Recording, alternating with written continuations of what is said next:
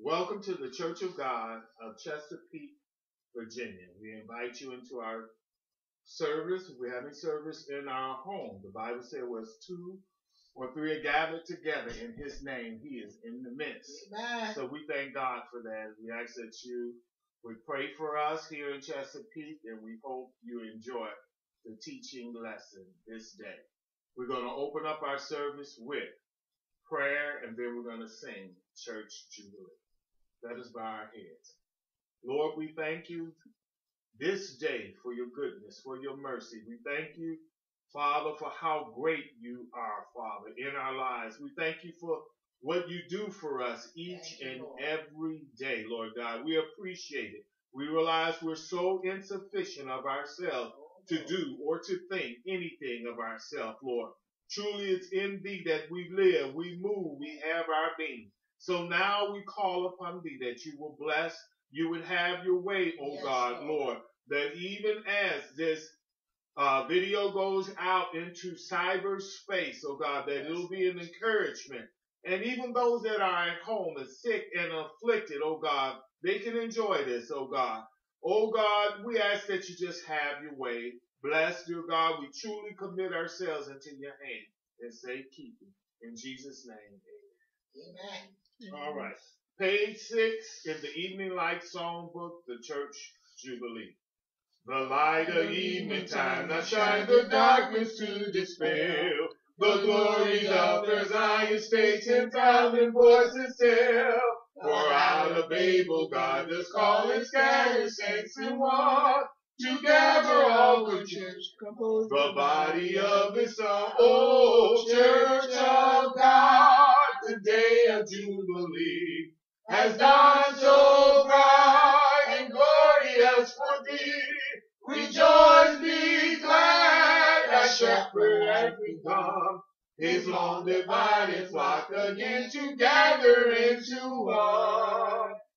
The Bible is our rule of faith, and Christ alone is Lord. Are we are equal in his sight when we obey his word? No earthly master do we know, to man who will not bow, but to each other and to God eternal truth. O Church of God, the day of Jubilee has gone so bright and glorious for thee. Rejoice, be glad, thy shepherd has become his long divided flock again to gather into one. The day of sex and creed for us forevermore is past. Our brotherhood are all the saints upon the world so vast. We reach our hands in fellowship to every blood once one, while love entwines about each heart in which God will is done. O Church of God, the day of Jubilee has dawned so bright and glorious for thee. Rejoice, be glad, thy shepherd has begun his long divided flock again to gather into one. O blessed truth that broke our bands, in it now rejoice, while in the holy church of God we hear our Savior voice. And gladly to his blessed will submissive we shall be, and from the yokes of Babel more from henceforth we are free. O Church of God, the day of Jubilee has gone so bright and glorious for thee.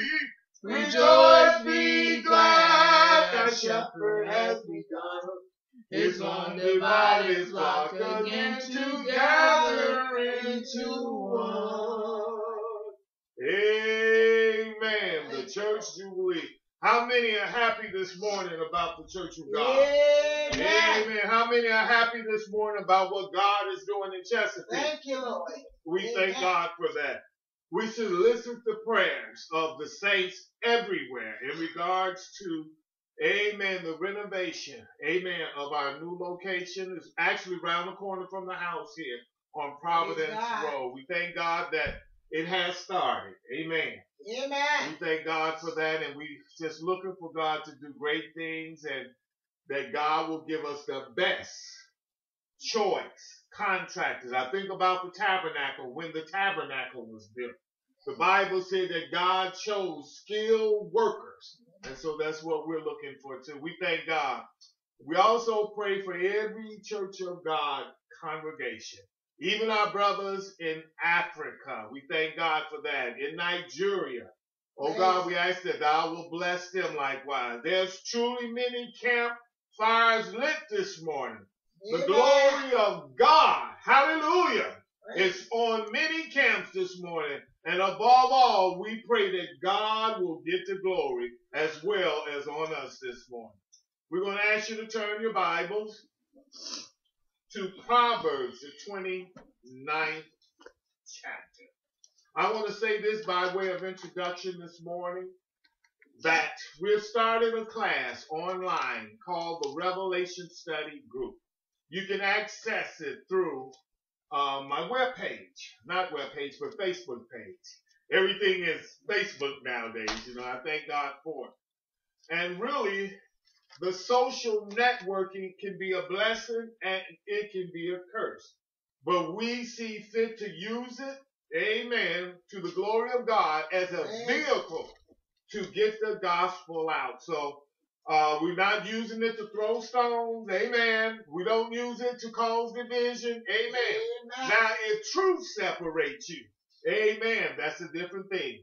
Because we are here to, amen, make known the difference between that which is right and that which is wrong. Amen. So we thank God for that this morning. So in Proverbs, the 29th chapter, we kind of got a twofold scripture. 29:18, Proverbs, it says, where there is no vision, the people perish. But he that keepeth the law, happy is he. I like the first part. Where there is no vision, the people perish. All right? Now, this isn't talking about a vision statement for your particular faith. But the vision here is talking about a divine revelation and inspiration from God for the people of God. And if you turn with me to the book of Revelation, the first chapter, we're going to get into it a little bit about this vision. As I said, we started an online class. And in this online class, it is my desire, amen, to open up the book of this prophecy, which is the last book of the Bible. If there's anything in time that we need more, it is a vision whereby we may see our way through this chaos. Amen. Through the different circumstances that the church face in the world today.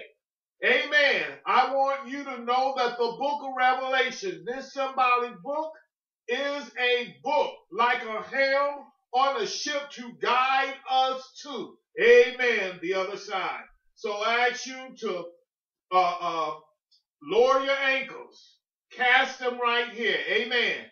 I desire that you open and help us break the ice on this book, because as of now, in 2014, many are no longer preaching this message. Amen. This message is a byword and a hiss to some. They don't see a need for it. But we want to talk about vision today. Amen. And why God sends his people vision, and why the church have to have a vision to see her way through. All right, so in Revelation, the first chapter, it says, 1:1, the revelation of Jesus Christ, which God gave unto him to show unto his servants things which must shortly come to pass.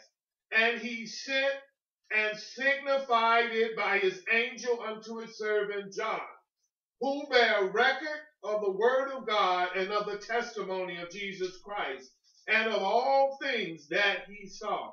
Blessed is he that readeth, and they that hear the words of this prophecy, and keep those things which are written therein, for the time is at hand. So here, this is a book that has symbols, many different symbols in it. And these symbols are put here for a purpose. And I want you to know, everybody will not understand and do not know what these symbols mean. But God has given the interpretation of this book only to a certain group of people. First of all, one of the requirements to understand the things of God, you must be born again. You must be saved. You must be washed in the blood of Jesus Christ. All right?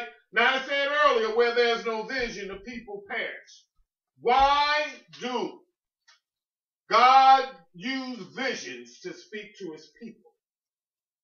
One of the reasons is to help his people maneuver through storms. And the church is in a storm today. One thing about this prophetic message in reference to the church of God, it helps the church of God, the true church of God. I ain't talking about church of God sects. Amen.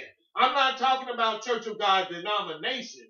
But what this book does, the right understanding of this book, it separates her. Amen. And make her distinct from every other earthly organization out here. And that's what we're going to show you what the vision does. Now, anytime God's people has always faced a situation, God has sent vision, amen, to encourage them.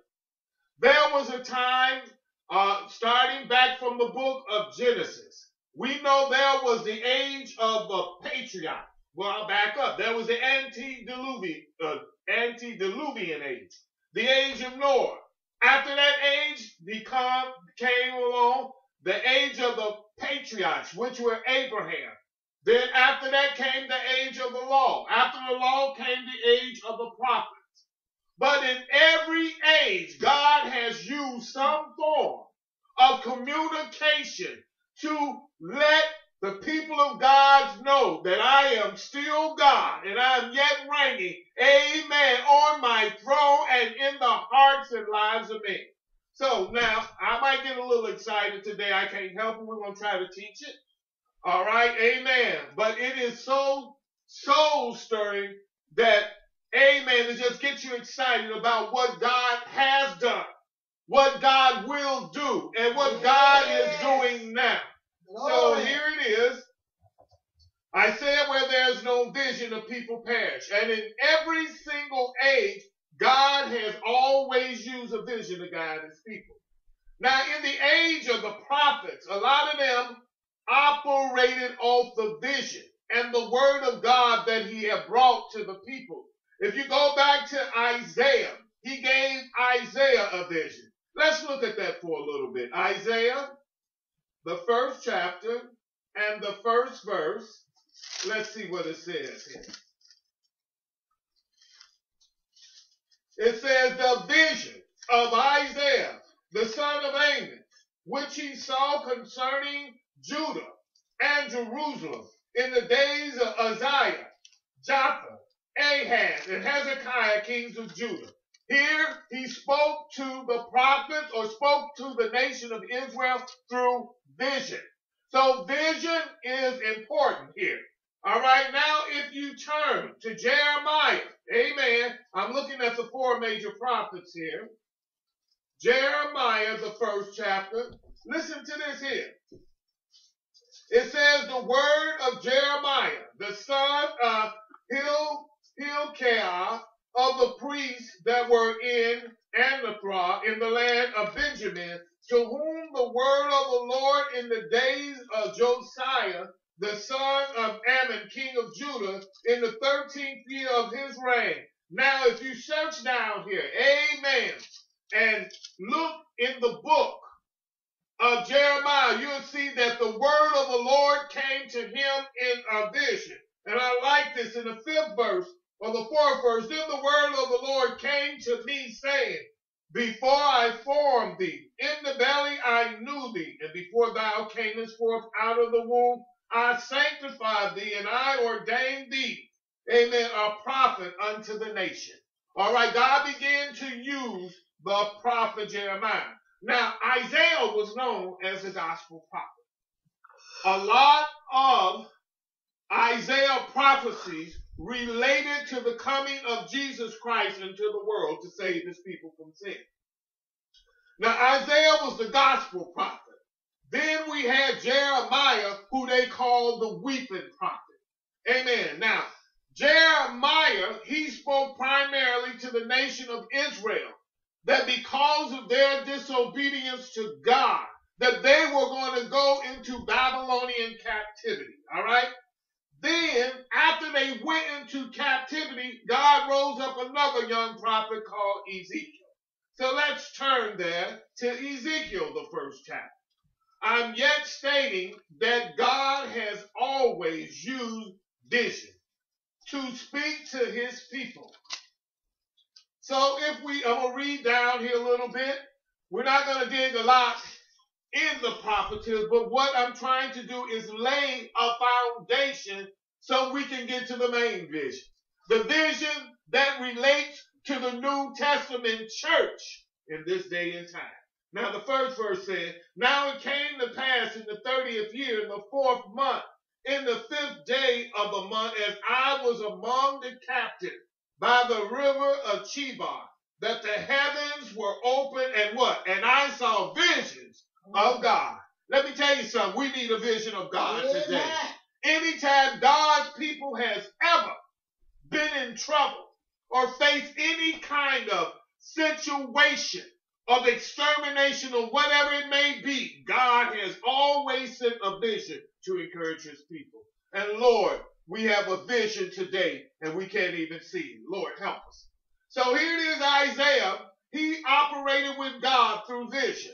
Jeremiah operated through God through visions. Amen. He received the word of the Lord through the visions. Amen.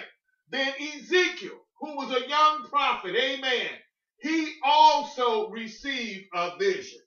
Then if you go to the next book, which is Daniel, which was one of the 4 major prophets, he began to receive a vision. Daniel received the vision of the golden image. You don't have to turn there. I'm just going to kind of quote it. Of the great image of, and how this image, when interpreted, was about the empires of the world. All right. Then he also received another vision of 4 beasts. And those 4 beasts, one represented Babylon. The other beast represented Persia, Medo-Persia that is. And the third beast represented the Grecian Empire. And the 4th beast represented the Roman Empire. And what's so unique about this, amen, that this Bible is parallel with history. When you study world history, it goes along the same line. It's going to tell you the first major kingdom in the world was Babylon.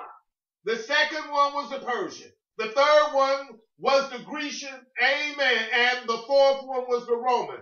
A lot of our culture and the things that we have borrowed that makes us who we are were taken from those various world empire or the superpowers of their day. So here it is. We got Isaiah, the gospel prophet. We have Jeremiah, the weeping prophet. We have Ezekiel, amen. I would call him the prophet of vision. He had a lot of visions. And here's Daniel, the prophet of interpretation. Because whatever the vision was, Daniel could interpret it. So as he had this vision of a golden image, then he had a vision of 4 beasts with represented 4 world empires. Then he had a vision of a mountain, and he saw a rock cut out of that mountain, and it came rolling down through Babylon, Persia, amen, the Grecian Empire, and then the Roman Empire. And as it came down, that rock grew into a mountain, which became, amen, the church of the morning, the New Testament church, which is the church of God, the kingdom of God. And if you study, history will bear witness to them. So here it is. We have God who have always operated through vision. So when we come to the New Testament, as Christ began to build this church. Amen. He said, upon this rock, I will build my church. Let's turn in Matthew 16:13. We're talking about vision. Are y'all with me this morning? Amen. Amen. We few in numbers, but I like to hear from you. Let me know. Do you understand what we're teaching? Amen. We hope you in cyberspace also understand. And we're just laying a foundation. And I want you all to feel free. You can sign in. You can make comments. You have any questions that you would like. I want you to feel free to put those questions online.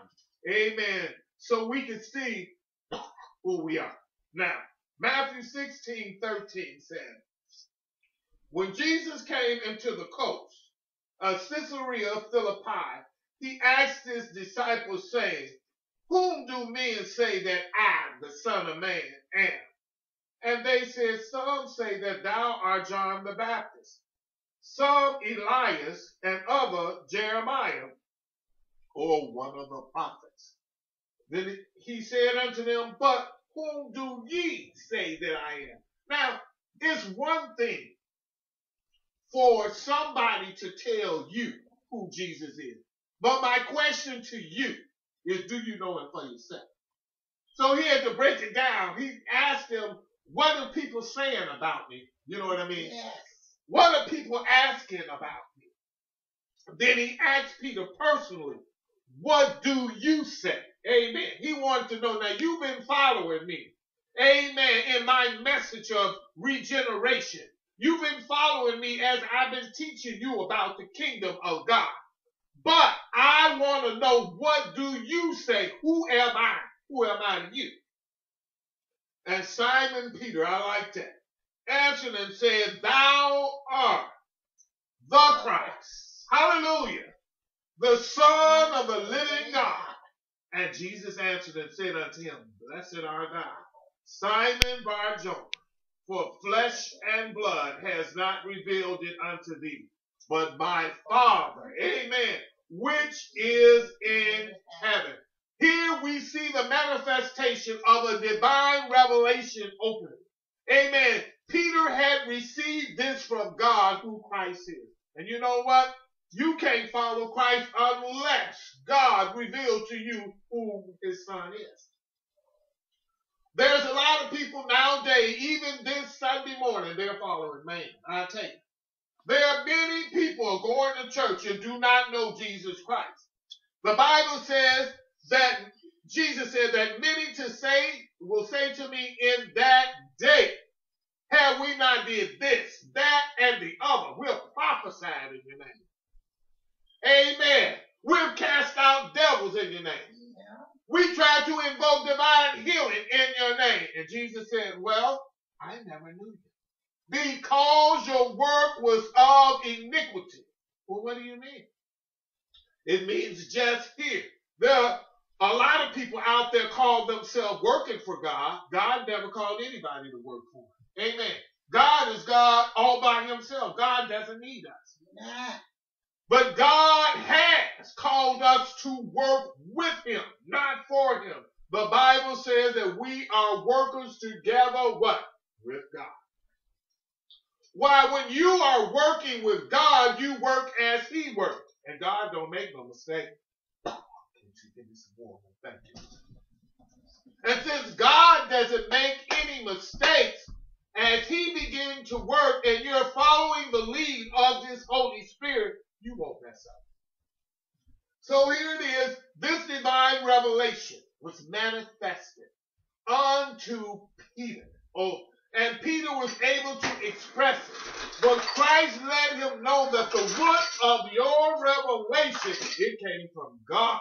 He said, and I say also, well, let me back up. 17 verse. And Jesus answered and said unto him, blessed art thou, Simon Bar-Jonah, for flesh and blood has not revealed it unto thee, but my Father which is in heaven. And I say, in other words, I'm going to put my approval on that. Amen. And I say also unto thee that thou art Peter, and solid truth that you just spoke of. Because I am that rock. Upon that truth that you just spoke of, that is how I'm going to build my church. Yes. And he let him know that thou art Peter, which by interpretation means a little stone. So I'm going to take you as a little stone. But I'm going to go and gather some more stones. And we're going to build a church. Amen. So I thank God for that. But anyway, it is through divine revelation that we come to the understanding. You can study the revelation till you are completely blue in the face. But unless God, amen, reveal unto you the symbols, the types, the shadows of this book and the numbering, you will never understand it. That's why many comes up with the wrong interpretation. Now, let's go here to 2 Peter, thank you, Lord, 1st chapter and the 20th verse. 2 Peter, I think it's the 1st chapter. If not, it might be the 2nd, but hang in there. We're going to find.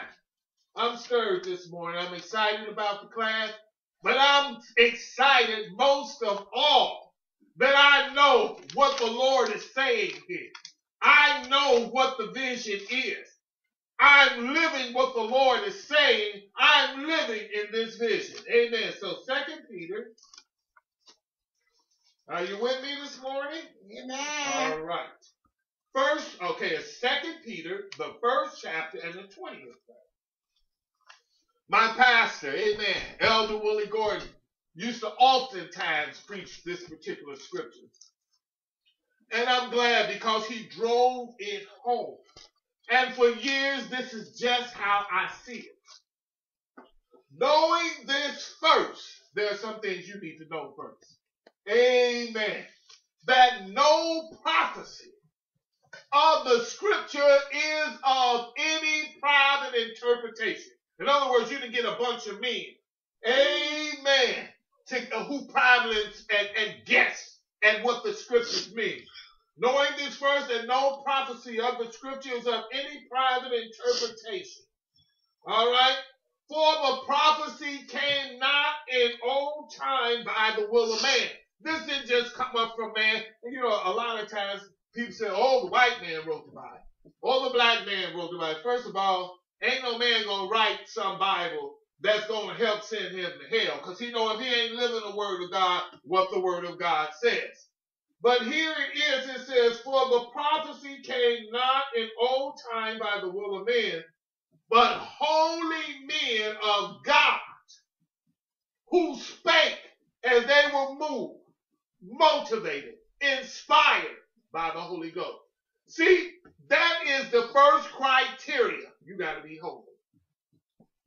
You can't be carnal. You can't be living in the flesh. You can't be running after the world and you're going to try to understand the things of God. You either with God or you're against God. You are either in Christ or you are in the world. Amen. And you can't have both at the same time. You cannot serve God and mammon. The Bible said, love not the world, neither the things that are in it. Why? It was the world that crucified Christ.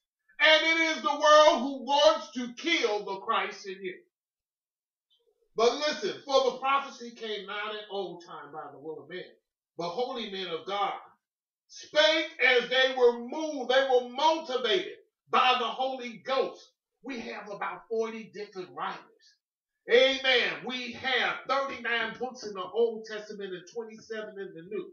Some, amen, was kings. Some was prophets. Some was farmers. Some was tax collectors. Some were fishermen. We're talking about people that have come from all walks of life that God used as a divine ink pen to scribble down what he wants to say unto us today. And I thank God for that. So, in order to understand the Bible, amen, we need the Holy Ghost. First of all, you need to live right. And you need the Holy Spirit to guide you into truth. All right, because the Bible says, when he, the Spirit of truth, has come, he will guide you into all truth. He don't make mistakes. He ain't going to lead you wrong. He's not going to misrepresent Christ because they all speak the same thing.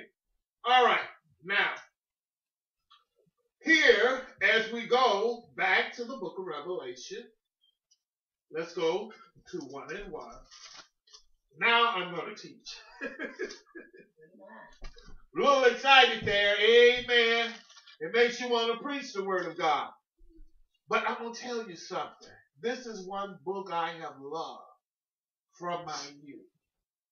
And if anybody know me, Brother Rick, you would know many times coming up, there used to be a group of us. We used to get together and we would pray and we would fast all day and night. And we would stay in the church house and we would seek God concerning the book of Revelation. We did it so that people called us the Revelators. You know, but I thank God, I don't know about all of that. But you know what? It was showing that we loved this book. We wanted to understand what God was speaking to the church. And this is what this divine book does. It speaks to the church. It says the revelation of Jesus Christ. Now, some commentators, they call it the revelation of St. John the Divine. But the Apostle John never said that about himself. First of all, this is the revelation of Jesus Christ, which God showed unto his servant, and John was one of his servants. This is not the revelation of John. This didn't come from man. First of all, okay, this is not the revelation of St. John, the divine, as some commentators would put it. The introduction of the first verse tells us that this revelation belongs to God the Father, and he gave it unto his Son, Jesus Christ. And Jesus gave it to his servant. The revelation is only for the servants of Jesus Christ. That's one reason why we come up with so many false interpretations. Or they say, don't read that book. You're going to go crazy. Don't you read that book? Why? Because in this book you have beasts. Amen. Coming up from the sea. Beasts coming up from the earth. But these are not talking about literal cows and buffaloes or whatever it may be coming up from the earth. But what is talking about, these beasts symbolize things. They symbolize power, whether they be political or spiritual or religious. Now, this revelation is only for the servants of Jesus Christ. Now, and when it says the servant, it's talking about the true servants. So if you are caught up in denominationalism, sex, amen, this revelation is not for you. It's only for the true church of God. All right. Now listen to you. You say, oh boy, you're making some strong statements here.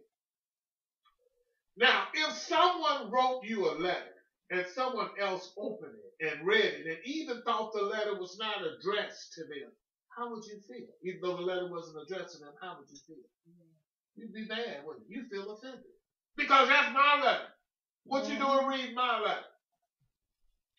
Well, you probably would feel violated, intruded upon, and offended that someone had opened your mail. Everyone who calls himself a Christian in this day and age doesn't mean that they are serving a God. Therefore, many people out there, they don't even have the right God. They don't have the right interpretation. All right? Jesus said to his disciples in Matthew 13:11, because it is given unto you to know the kingdom of heaven, but to them it is not given. Let's go there. Excuse me. Okay, that's Matthew. Let's turn there. See, the revelation is not for every single one. And if you go to Matthew the 13th chapter and you look at the 11th verse, this is what it says. He answered and said unto them, because it is given unto you to know the mysteries of the kingdom of heaven, but to them it is not given. There were some people who were going to understand this, and there were some people who are not going to understand it because it's not getting to them. It's just like the letter. Now, if I write my wife a love letter, that letter is for her. You ain't going to understand that letter. It ain't going to even make sense to you. Why? It's not your letter. All right. For whosoever have, to him shall be given, and he shall have more abundance. But whosoever have not, from him shall be taken away, even that he has. Therefore speak I unto them in parable. They asked him a question. Why are you speaking to the people in parable? See, he wanted the church to understand some things, but as he was speaking, he knew it would be some who wouldn't understand what he was saying. Therefore speak I to them in parables, because they see and see not. Sometimes we can be so puffed up by pride and by our own learning, amen, or our theology, amen, our own school knowledge that we think we know everything. Pastor Gordon used to often say, schools make doctors, lawyers, and teachers, but it takes God to make a preacher. Why? The preacher will live like God, walk like God, fellowship with God. He will know God and have a relationship with God. But it goes on, therefore I speak unto them in parables, because they see not, and hearing they hear not. It says, neither do they understand. And in them is fulfilled the prophecy of Isaiah, which says, by hearing you shall hear, and shall not understand, and seeing you shall see, and shall not perceive. Why? For this people heart is waxed gross, and their ears are dull of hearing, and their eyes they have closed, lest at any time they should see with their eyes, hear with their ears, and should understand with their heart, and should be converted, and I will heal them. You wonder why a lot of these people going to church nowadays? They hear the word of God, but there's no change in their life. They yet continue to live in sin. They're yet walking in their old ways. That is because their conscience is seeing the truth. Their eyes cannot see the truth. You really have to want this. And when you really want this, God will open your eyes. I remember there was a time I was down in Babylon and coming down. I wanted to know truth. I wanted to get, because here it was churches on just about every corner. People were saying that you got to worship God this way. You got to do this. They had me buck dancing in church and doing this, that, and the other, trying to show me how to speak in tongues and doing all of this. And you know what? I went there empty, and when I came home empty. But I'll never forget, one day I walked in my living room. And as I walked in that living room, something spoke audibly, loud in my mind, saying, sit down. Now, I knew it wasn't nobody but, me, in the living room, who could this be speaking? But I perceived, just like Samuel as a child, that it was the voice of God speaking to me. So I sat down, and you know what? The voice came back to me and said, open the Bible and learn God for yourself. And as I began to study God's word, I began to find out what it meant to live a life free from sin. I began to understand what it means to be born again, to be sanctified, to be filled with the Holy Ghost. And I thank God for that. But anyway, Jesus also sent and signified it by his angels. If we go back to, let's go back to Revelation, first chapter. By the way, this is like an introduction to the teaching of a class. So just follow along with us. And if I'm going too fast for you, send me an email. Say, well, Rick, slow down, slow down. We want to get this. And if you have any questions, as I said, feel free. It goes on, it says in Revelation, okay. It says here, First verse, the revelation of Jesus Christ, which God gave unto him to show unto his servant things which must shortly come to pass. And he sent and signified it by his angel unto his servant John. What does it mean to have something signified?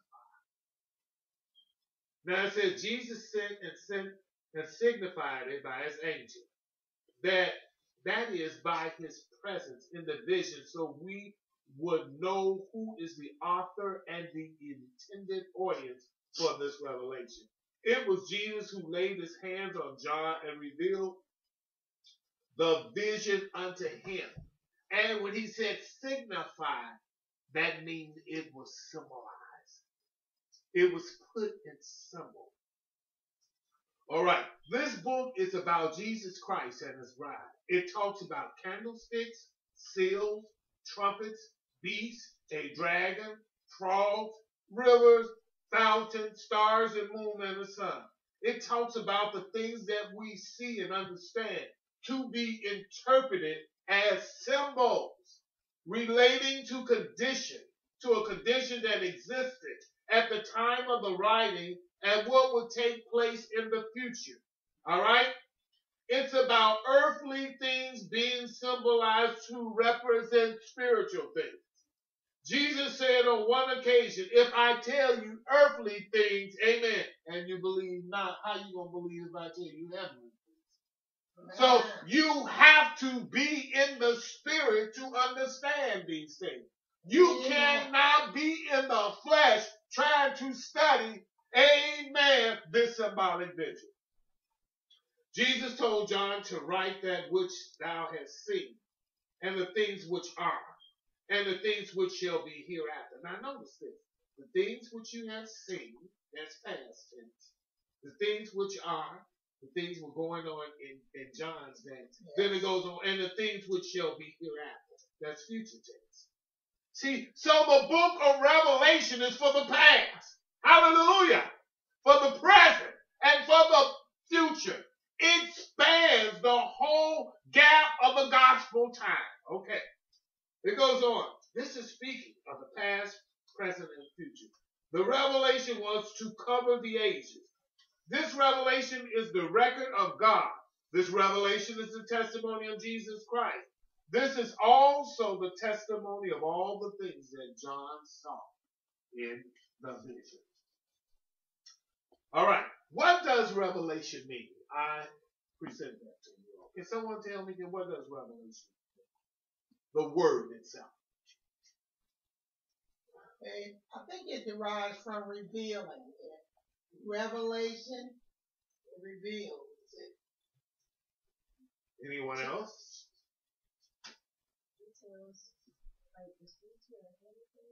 Okay.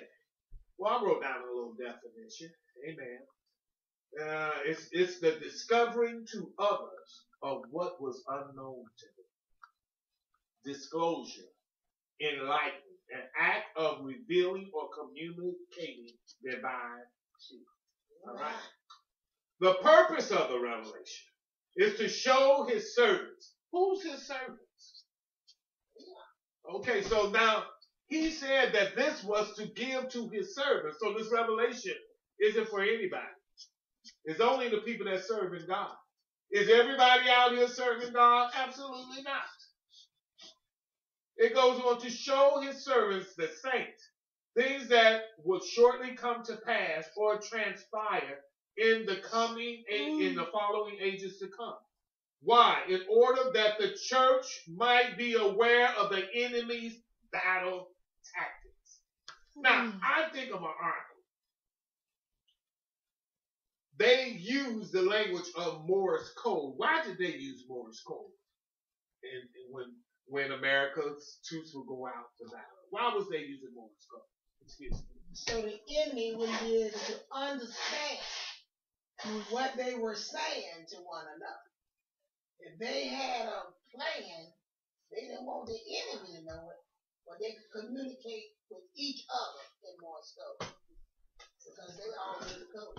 I like that. Well, that's one reason why this book is put into symbols. Amen. Because this message is only for a servant. It's just like the letter I was expressing.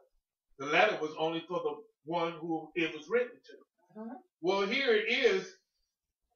The purpose of the revelation to show to his servants, the saints, things that would shortly come to pass or transpire in the following ages. Why? In order that the church might be aware of the enemy's battle tactics, so they would know how to prepare to fight and conquer. It reveals clearly what the battle is and where the battle is. Amen. Not only that, the outcome of the battle. Who's going to win? I thank God for that. We need to know the revelation because we have all been affected by those things which John saw in the vision. Did you know that? John saw spirits and forces at work, which are present in the world today. These spirits are loose and can affect our soul if we let them. Now, I'm reading from my own book. If you're interested, I got a book out called, thank God, it's also on Amazon. You can purchase it or you can go to my website. The website is www.Uponthisrockministry.org.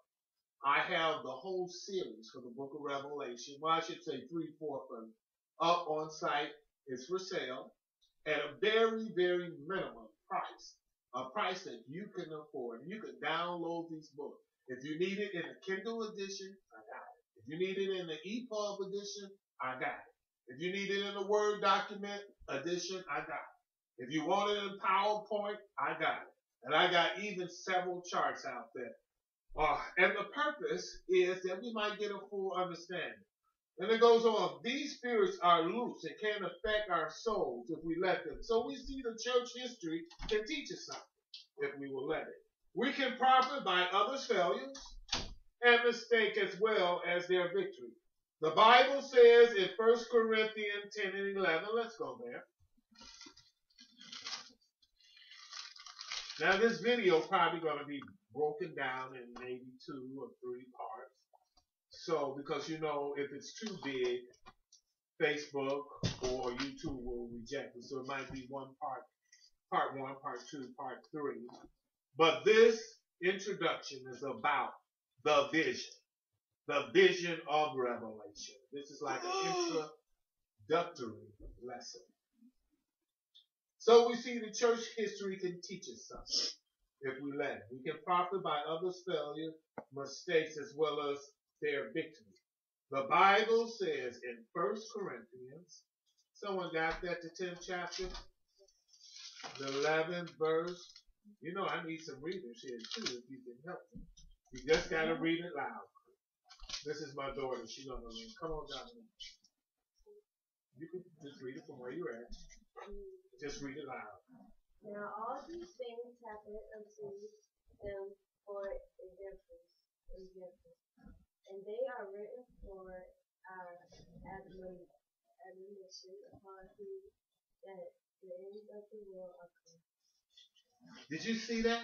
It says, now all these things happen unto them for example. Things that we read about, the historic, amen, events in the Bible, especially in the Old Testament. Those things happen for our example. I've heard people say, why did God let all those things happen? Amen. Well, those things happen. A lot of it happened because of Israel's disobedience. They always got themselves in trouble. And God had to send reformers and prophets to dig them out. But those things were recorded and put on record that they may be an example to us. And they are written for our admonition. In other words, for our instruction. Amen. It says, upon whom the ends of the world are come. Wherefore let him that thinketh he standeth take heed, lest he fall. All right, now moving on. The revelation is signified by his angel unto his servant John. This means that it is written in the language of symbol. A symbol we know is something that stands for or suggests something else by reason of association or relationship. All right, the Bible is comprised of 66 books.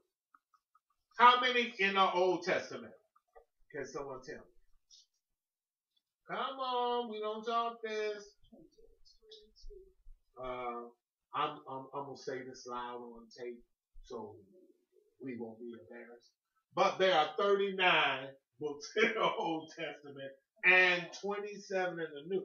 So if you add 39 plus 27, what do you come up with? 66. All right. It took a period of about 1,500 years to write this. The Bible was written by 40 different men who spoke as they were moved by the Holy Ghost, which I mentioned earlier. These men were farmers, that is herdsmen, fishermen. Some was educated like Paul, and some were tax collectors. And some were uneducated, but they were all from many different walks of life. I am convinced that you can go to the best seminary, amen, in the world and still not understand the Word of God. All right? So here it is. We're moving on. And this very book that I'm teaching from is also available online. It is The Seven Golden Candlesticks. Also, there's a book out there called Prophetic Symbols. And I tell you, here's another good book, The Messengers, of the Seventh Seal. If you go to my Facebook page, amen, Ricky Morris, Chesapeake, Virginia, not Chesapeake, Ohio, but Chesapeake, Virginia. And if you go there, you'll find a link, a group called the Revelation Study Group. All right. Now the Revelation, now we come to the book of Revelation. It is the very zenith of the Bible. It is God's last word in prophecy to me. Listen to this. It is the most powerful, panoramic presentation of God's word. It is God's word in a graphical, panoramic vision. It is God's word in powerful symbols. There are some folks who don't regard the book of Revelation as a useful book today. Some have said that if you read it, as I said, you'll go crazy. Why is it in a graphical, panoramic presentation? Can somebody tell me? Why is it in a graphical, panoramic presentation? Now, today, it used to be, y'all got all kind of devices. You could read things on your telephone. You got tablets. You got laptops. You got desktops. You got the television. You got all kinds of things today. All kind of devices whereby you can receive information. But there was years, amen, where mostly all man, his entertainment was a book. And I can say this for years, for a great portion, amen, in my walk with God, we did not even have a television set. Amen. Now, I'm not saying television is sin. Amen. Because I don't believe sin exists in an object. But what I do believe, if that's what consumes you and you give it more time, amen, to the television set, or more time to the internet, or more time on Facebook than you giving to God, you got a problem. Come on. Amen. God's word, I yet love his word. David said, I delight in thy law day and night. Amen. And I thank God. I still love the word of God. When he told the church at Ephesus, he said, thou hast left thy first love. Now God is love.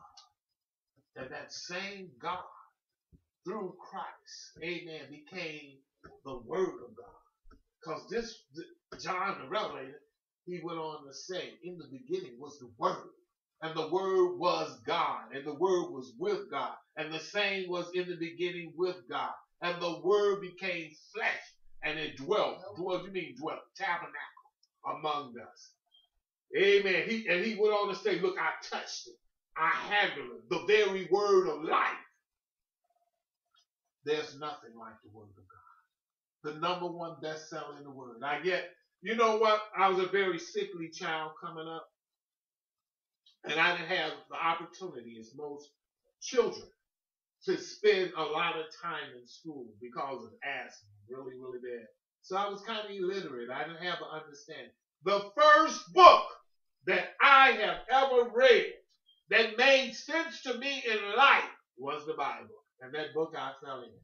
And they used to laugh at me because when I first got saved, I would go to the store, have my Bible. Amen. I would just, no matter where I to the park, have my Bible. Went to church, had my Bible. I wouldn't be separated. Then later on, when I started learning the hymn books, I had my Bible and my hymn book. And they used to laugh and say, oh, he trying to say the word. But you know, I just love the word of God. Amen. I wasn't caught up in television. Amen. I was out there telling the vision. Well, glory to God. My TV wasn't as the world turned. We were trained to get out there, preach the word of God, and turn the world upside down for it. Amen. Amen. I thank God for it. My vision wasn't a soap opera to God in light, because there was light. Amen. That light is every man that cometh into the world. And that light is the light of Christ. I thank God for it. And I thank God for that. And you know what? For the most part, that's just how I operate today. My wife can tell you.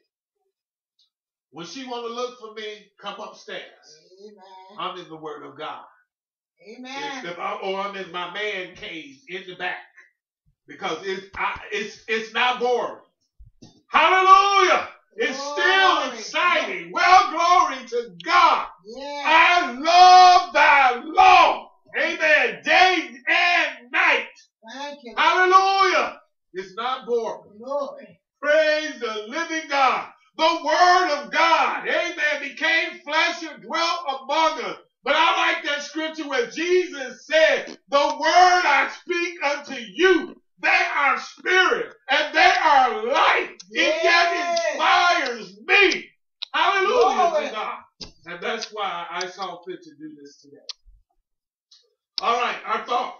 The servants of God. First of all, let me say, the book of Revelation is not for everyone. The unrepentant, the unregenerate, those who are yet living in sin, and those who are just religious without a real experience of the new birth cannot understand the book of Revelation. In Revelation verse 1, the Bible says the revelation of Jesus Christ, which God gave unto him to show unto his servant.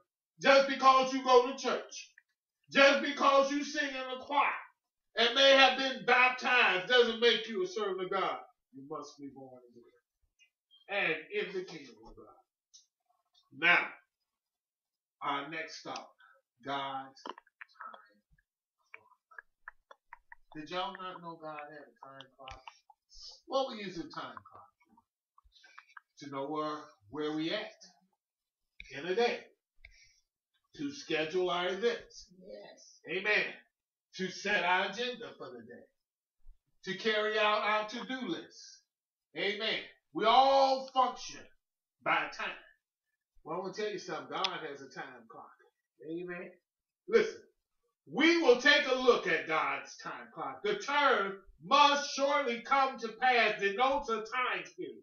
Believe it or not, God actually has a time clock. And it's in the Bible to help us in our study. We will like to learn a little bit about God's time clock. Down through the ages, God has always had a period when he dealt with man on some level.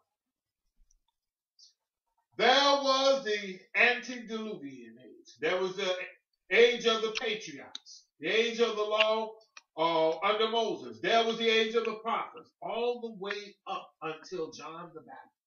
God in every age has always revealed to his people the coming of the Messiah, Jesus Christ our Lord. Now, some will tell you that God's time clock of prophecy will stop in Calvary,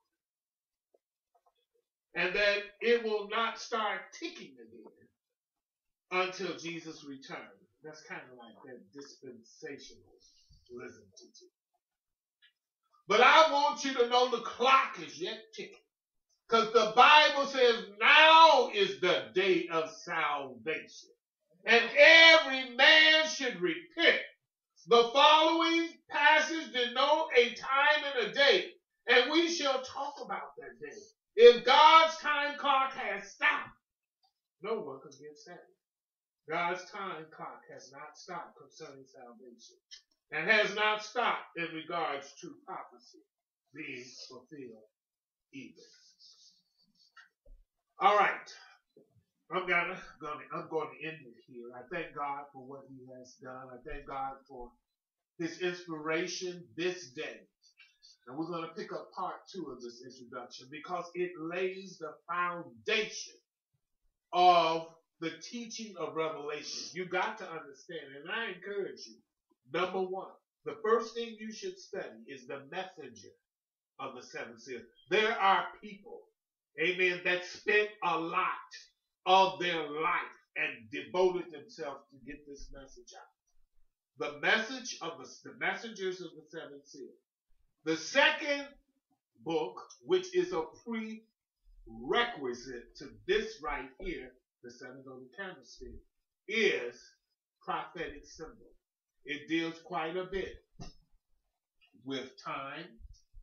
It deals with symbols, and it deals with types to help us get an understanding of the nature and what the book of Revelation is made up of. So, on part 2 of this introduction, we will be studying the dates. I want to address that. Because we put different dates on our Revelation charts, like AD 33 or AD 250 or 270, AD 530 or 540, give or take 10 years or more, AD 1530, 1818. Why do we put them dates on? Amen. What is the purpose of it? And I want you to stick with me because I believe it's going to be a great lesson to you. But I thank you for your participation.